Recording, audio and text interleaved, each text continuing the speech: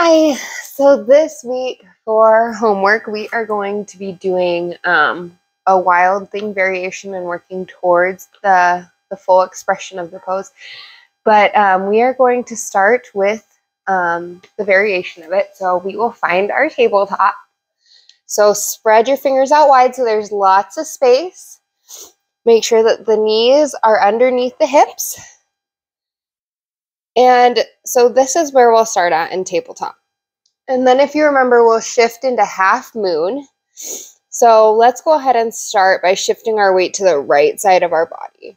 And as we shift to the right side of our body, we've got our right hand down, our right knee down, and our right shin went from on our mat to the long edge of our mat.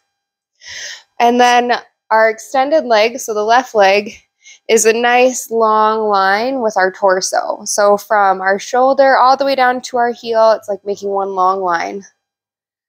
From here, we can reach up towards the sky and we can make our half moon. When this feels steady and stable, we can start to look towards the ceiling and roll our chest from front to up. And our arm will naturally start to bend, or to reach back, I suppose is a better word for that. You can extend even further back as that feels more comfortable. And if you start to notice that your arm just kind of flings backwards to where we can't see it anymore, go ahead and just hold your hip and practice rolling the heart open and looking at the sky. And then from there, slide the back leg behind you. So not all the way up to the back foot. We want to still keep the length in the back leg, but we want to take it from a line to back, looking up at the sky. And that is what we're going to practice for this week, okay? So one on each side.